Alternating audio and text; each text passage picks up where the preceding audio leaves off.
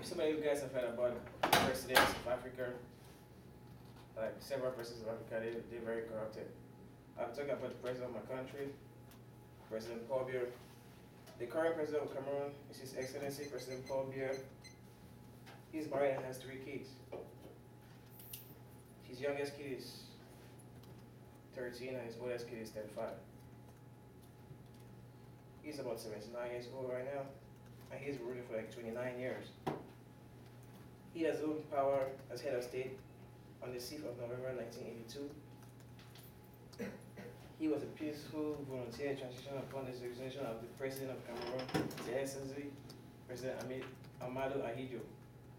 That's the person he succeeded from.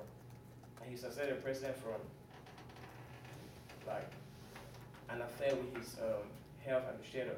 Like he had to fake up something else, something like an illness of the ex-president, so he can donate his power to him. Paul Biya was born on February 13, 1933, in the village of Vomaka in the south region of French Cameroon, in which is located the southwestern and south central portion of the Republic of Cameroon.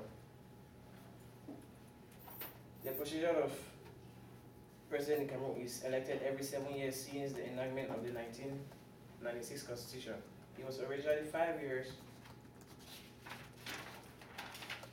in the 1972 Constitution, but the president has been president for 29 years. That means he has won several terms.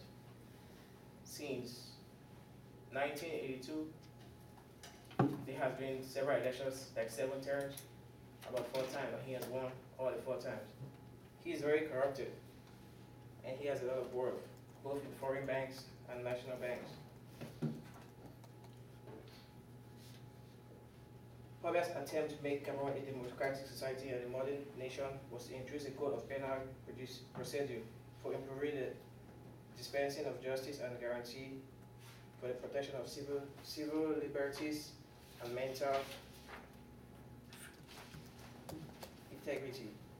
The right to a fair trial and presumption of innocence, that's what he considers as his king of rule.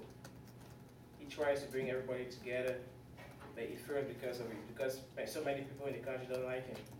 He doesn't want to leave. He doesn't want to give power to the next person to rule. He wants to keep on and turn the country as a kingdom. Biya's life is one of determination, perseverance, dedication, and hard work.